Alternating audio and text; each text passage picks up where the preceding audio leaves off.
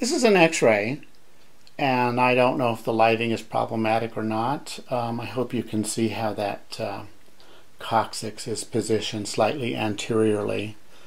Certainly looks like a hyperflexed coccyx, and I apologize if the lighting does not capture that. Anyway, this is a brief demonstration of an external coccygeal mobilization.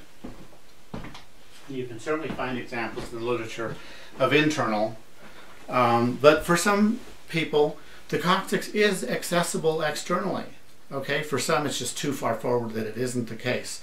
But you can come down the sacrum, isolate coccyx, and come inferiorly and see if you can get in front of the tip of the coccyx.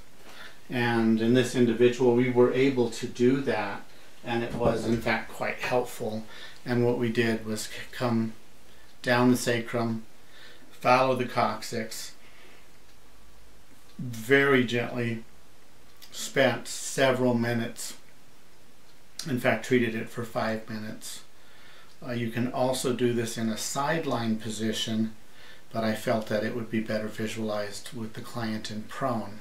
And on the first or second day we did treat it in prone, and today we also treated it in sideline.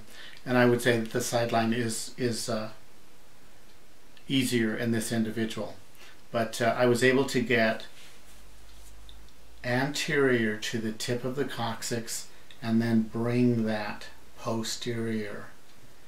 And so I just want to emphasize that sometimes you can access the coccyx externally, and other times you do need to use a lubricated glove and go internally. But always evaluate first to see if you can do that externally. Thank you.